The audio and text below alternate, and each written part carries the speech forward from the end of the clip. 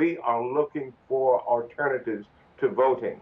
The problem is, quite frankly, that we cannot force the states to conduct state elections to accommodate public health concerns. We don't have that authority. We do have the authority to impose conditions for federal elections, but we cannot mandate to states how to conduct state elections. And so it gets a little complicated. But we've got to protect not only the voters, but the elections officials who will be working on election day. Many of you may have seen what happened in Wisconsin a few weeks ago.